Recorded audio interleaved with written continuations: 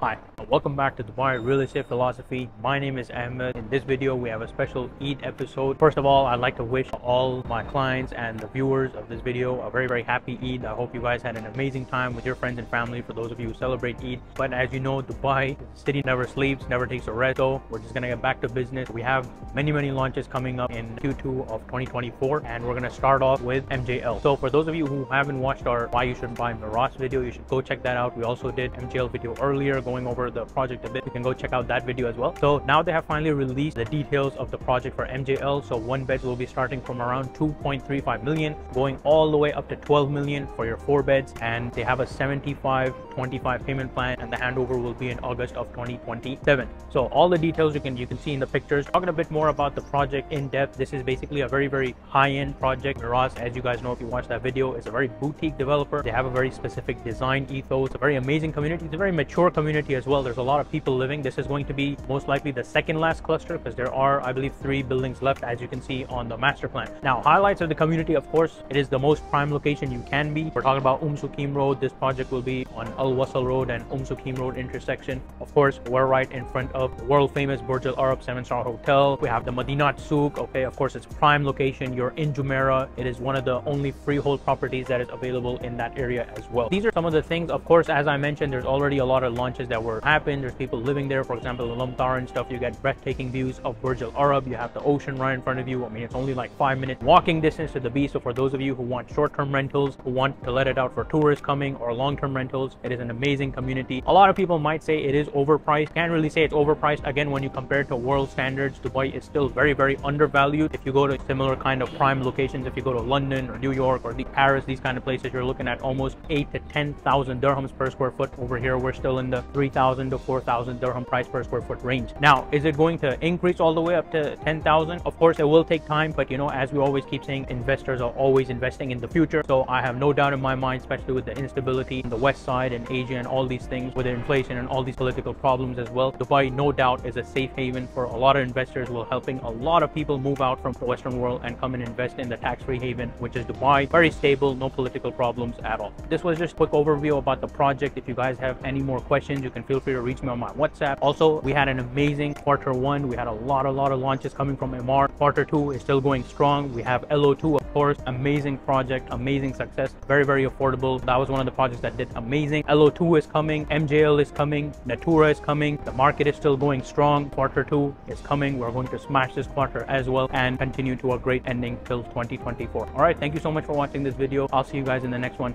Goodbye for now. And you can conveniently reach out to me directly on my WhatsApp by scanning the QR code at the top right corner.